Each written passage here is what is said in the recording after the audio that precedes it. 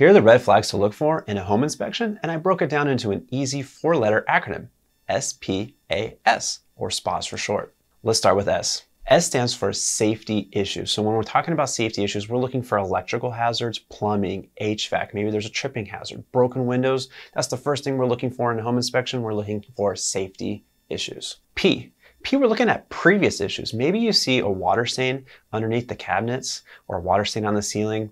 It could be old, could be an ongoing issue, but we want to learn a little bit more about any previous issues that can be found during the home inspection. A is for aging components or deferred maintenance. Maybe there's some things that the seller's neglected to look into and correcting.